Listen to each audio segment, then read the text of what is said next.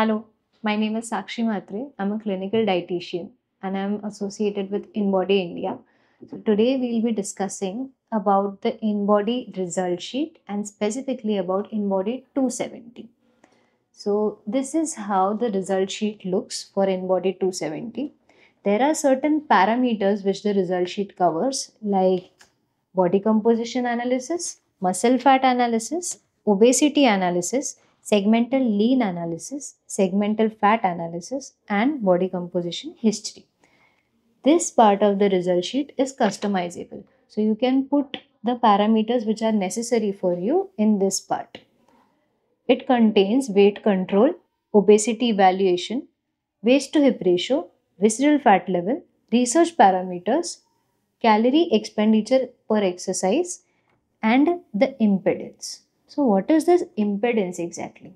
That is what we are going to study now. So, this InBody 270 works on a technology called BIA. This machine uses two frequencies in the body, 20 kilohertz and 100 kilohertz. So when you stand on the machine, these two frequencies pass through the body. The lower frequency calculates the extracellular body water, while the higher frequency calculates both the intra and extracellular body water. Together with the help of these two, we get the total body water, which is our first parameter. So now we'll be discussing in detail this result sheet with the help of this presentation. This is our InBody 270. Before using, we have to put some data in this. So the ID has to be put. So the ID can be the phone number or it can be your name. Then the height has to be correctly put up in centimeters. Age and gender is supposed to be inserted. Lastly, the test date and time is something which the machine will give you automatically. The first parameter, body composition analysis, includes total body water, protein, minerals, body fat mass, and weight. The total body water has a direct correlation with how much muscles you can have in your body. So if you have good amount of water levels in your body, muscles are mainly made up of water. That's why here if we see the example, this person, so this result sheet specifically has 26.5 liters of body water. So this is somebody's result sheet and this person has 26.5 liters of body water in total. The lower limit for this person is 26.4 while the upper limit is 32.2. This person is coming very close to the lower limit. That is indicating that the body waters are a little less, because of which the person may also have less amount of muscles in the body. To improve this total body water, it is very essential to exercise properly. It is very essential to build up muscles so that the water levels increase and we gain muscles. Secondly, in this total body water, how much amount of protein is there? That is mentioned here. So this is the lower limit and upper limit again. So this person has 7.2 kgs of protein, which is again coming to the lower edge. So in this case also muscle buildup is important, and along with that how much protein you can take with the biological food, it's important. If somebody is giving any supplements, so accordingly the supplements can also be altered. If someone is having protein levels very high, like if this is the upper limit 8.6, if it is going to 18 or 19, then the upper limit is very high. Then a further urine analysis can be done to see if there is presence of protein in the urine. Lastly, there is minerals here. Minerals are comprising of two types specifically in this result sheet: osseous minerals and non-osseous minerals. So osseous minerals are the ones which are related to our bones, calcium, magnesium, while the non-osseous ones like iron or selenium are also included in this, but in a very small amount. This mineral has a direct correlation with your bone health basically. So if it is coming in the range properly, your bone health is good. If the minerals are less, then accordingly the diet can also be monitored, or certain supplements can be given. So when somebody has osteoporosis or osteomalacia, you can also check their mineral levels here. Here we have body fat mass and weight in kilograms. Again, the upper limit and lower limit is mentioned. So here we can check if the person has proper amount of body fat. If not, if they are exceeding the upper limit, then they can be overweight or obese. In terms of weight also, in terms of body fat also. This is how the muscle fat analysis looks. This is the second parameter which we have. So in muscle fat analysis, there are three pointers, mainly under, normal and over. Here, if the weight is coming in the normal category and the muscles are less while the body fat is high, it is going to form a C-shaped graph. This is called a cautionary graph. In this case, you need to take precaution that proper muscle buildup has to be done and fat has to be reduced. If someone has a very good training, if someone is doing proper bodybuilding or a proper nutrient diet is a combination, then we can have a graph like this: weight, muscle mass and body fat mass, everything coming in one range, that too in the normal category. So it is forming a I-shaped graph. This kind of graph is called the ideal graph. So if someone is having a graph like this, they have a balanced and ideal body which should be maintained. Then we have the D-shaped graph. D-shaped graph is called as the developed graph. So when someone is joining a fitness center or if someone is looking for muscle buildup, this is something they are looking up to, where the weight is less, body fat is less, but the muscle mass is high. This is forming a D-shaped graph. So this is the CID analysis which we do. And on the basis of the CID analysis, there are even three more types of graphs in each analysis. So C-shaped graph has three types. If the C is formed like this, where the muscles are less but the weight and body fat is normal, then the person is standard weight and weak, because the weight is good, the body fat is also good, but muscles are less. So this person is standard weight and weak. Second point, if someone has very high amount of body fat and the other two parameters are less, then the person is standard weight and obese because of the body fat. Then if someone has more amount of weight also and more amount of body fat also, it is overweight and weak, because there is devoid of muscles while there is overweight, and that weight is purely body fat. If everything is coming in the under category, weight is less, muscle mass is less, body fat is less, this is indicating that the person is malnourished, and proper adequate nutrition, proper exercise is required in this case. If someone is getting everything in the normal range, then this is an ideal body, which we call as the ideal graph. If weight, muscle mass, and body fat, everything is coming over, then this type of person is overweight and obese, which we generally see in the bariatric lines as well.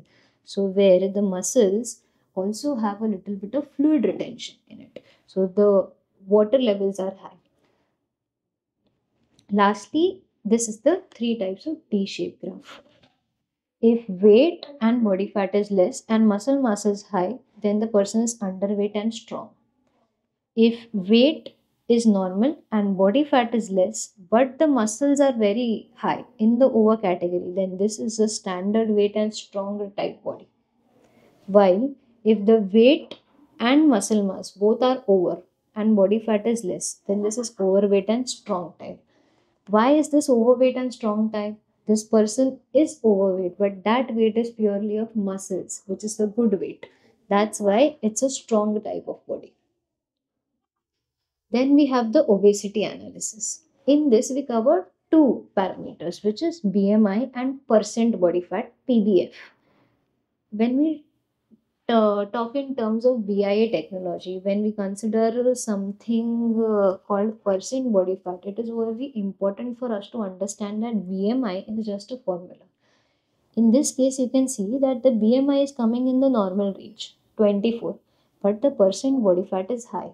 So even if the person may appear fit to you because of the BMI, we have to check the percent body fat with the help of BIA.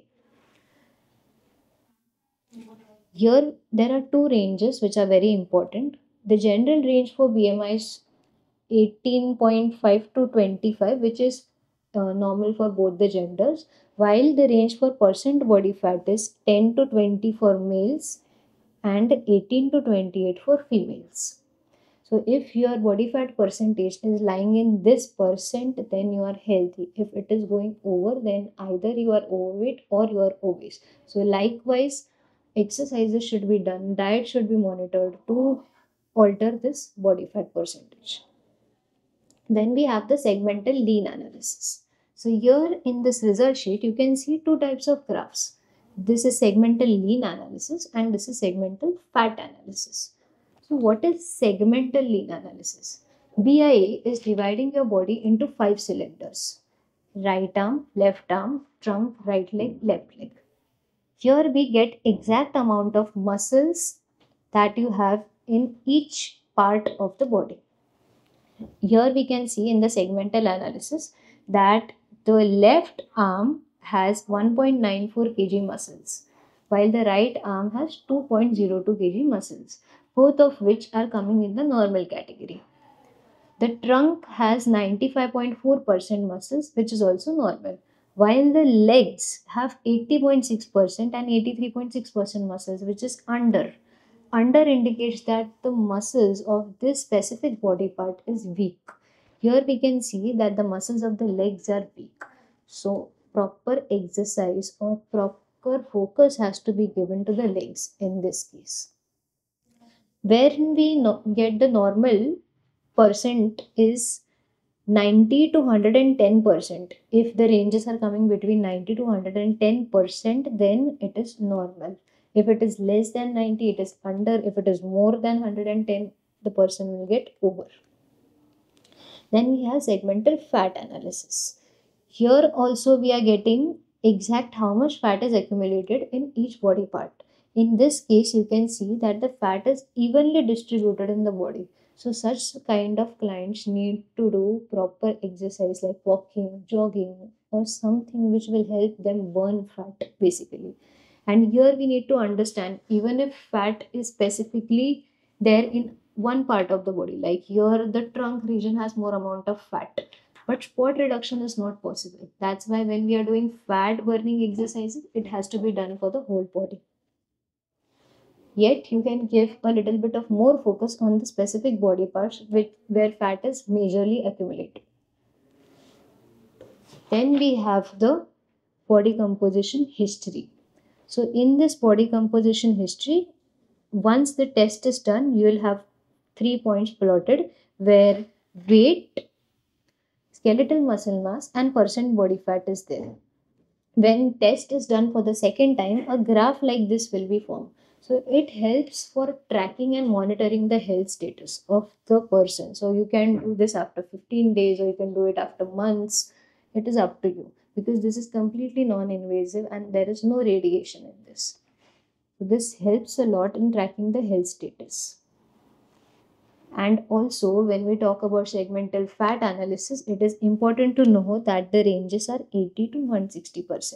If it is coming in this range, then the percent is going to be normal. We have the InBody score here. So somebody who is getting an InBody score of 80 is considered to be fit. If someone is having a score less than 80, between 70 to 80, then the person is in the improvement phase. If someone has a score even less than 70, then proper monitoring has to be done. This is how we get the InBody score. There is a formula that we subtract 80 minus the fat control and muscle control. What is this fat control and muscle control? We have a parameter called weight control here. In that, the target weight is mentioned, the weight control, how much weight needs to be reduced is mentioned, and exactly how much muscles have to be increased and how much fat has to be decreased, that is mentioned. So that is very important. This helps us to calculate the InBody score. Here, if you can see, in the weight control, muscle control is 2.5 kg plus. Plus indicates that we need to gain 2.5 kg muscles. In that process, there will be reduction of fat. Always our main focus should be muscle gain and not just fat loss. Then we have the waist to hip ratio and visceral fat. The waist to hip ratio range for females is 0.75 to 0.85, while the range for males is 0.80 to 0.90. If someone is getting the waist to hip ratio between this range, then they are in the healthy category. If the waist to hip ratio is going higher, it is again going to affect the visceral fat level. So, what is visceral fat exactly? Visceral fat is the fat around our organs. It is the most dangerous kind of fat we can have. So, if this goes above the cutoff of 10, then the person is going to have some sort of issues. So, if someone has PCOD, PCOS, or diabetes, they ought to have a high level of visceral fat. Or if someone is doing proper dietary modifications, then the visceral fat can be higher. Then we have certain research parameters also, where fat-free mass is mentioned. So fat-free mass is when we consider our weight. If we subtract the fat mass from that, we are getting the fat-free mass. This is like the muscles. And that amount is also given how much fat-free mass you have. Basal metabolic rate is given. So basal metabolic rate BMR are the resting calories which we have. This is like the minimum calorie requirement of our body. Even if you are sleeping or if you are doing nothing, this is the minimum calories your body needs. Then obesity degree is given. If the obesity degree is coming between 90 to 110%, then the person is normal. Here the obesity degree is going to 114%. Here the person is obese. If we see the recommended calories, so these are the calorie intake the person has to take in the whole day.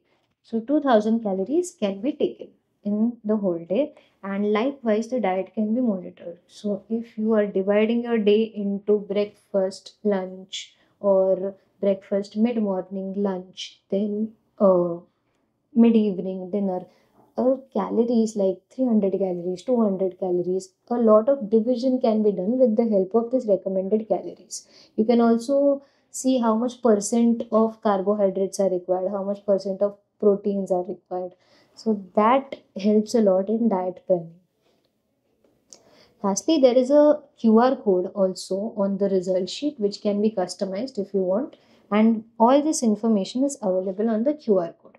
So there is one parameter which is calorie expenditure of exercise. So if someone exercises for 30 minutes, if someone is walking or playing badminton, this much amount of calories are burned with the help of that exercise. This is individualized for each client. So when we keep telling someone that you have to exercise, you have to exercise, so we are also giving some examples with the help of which you can exercise. You can club 2 or 3 of these like walking, jogging, and accordingly exercise. So this is how the result sheet is interpreted for InBody 270, and the amalgamation of the whole result sheet is the InBody score. So our goal will always be tracking an InBody score of 80 and having a good health status.